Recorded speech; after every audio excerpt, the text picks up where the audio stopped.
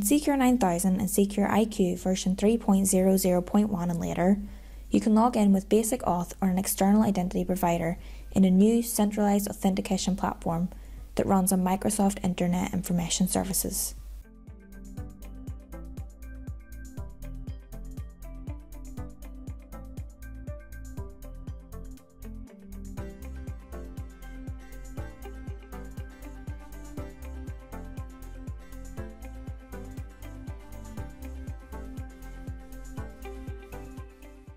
To add and manage identity providers, users must do this through the Secure IQ Identity Management.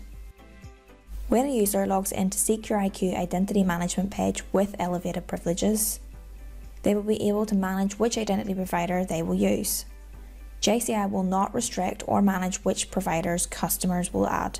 From the External Identity Providers tab, you can add and manage external identity providers.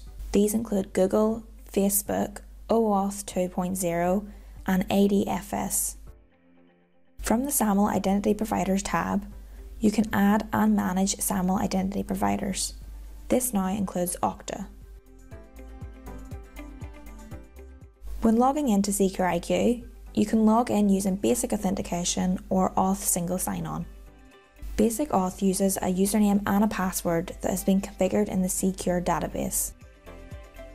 Auth uses a local Secure 9000 Auth operator login or a third-party identity provider and stays logged on across Secure application.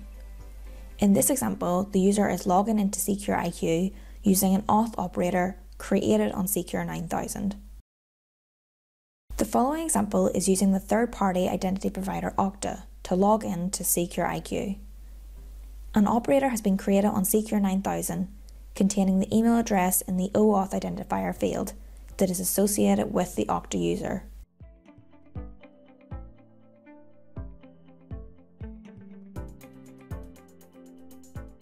The same Auth login can be carried out on Secure 9000.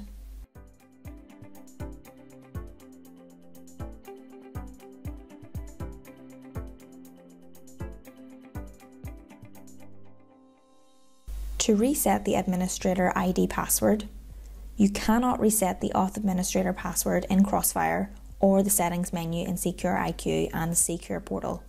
The Auth administrator password must be reset on the identity management page as it resides on the Auth service. To reset the password, log into the Auth administrator account and navigate to idadmin, reset password.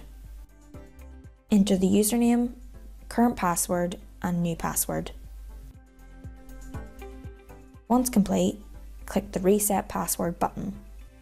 Once you have reset the Auth administrator password, you must update the Encrypt Auth Info application. The Encrypt Auth Info application makes Crossfire aware of the Auth and IIS services. To reset an Auth password, you must also reset it on the identity management page. However, unlike the Auth administrator password, you must also reset the Auth password in Crossfire. To reset the password, log on to the Auth account and navigate to Username, Reset Password. Enter the username, current password and new password. Once complete, click the Reset Password button. Once you have reset the Auth password, you must also reset the password for the corresponding operator in Crossfire. If you have initially reset the password for the Auth account in Crossfire, you do not need to reset the password again on the identity management page.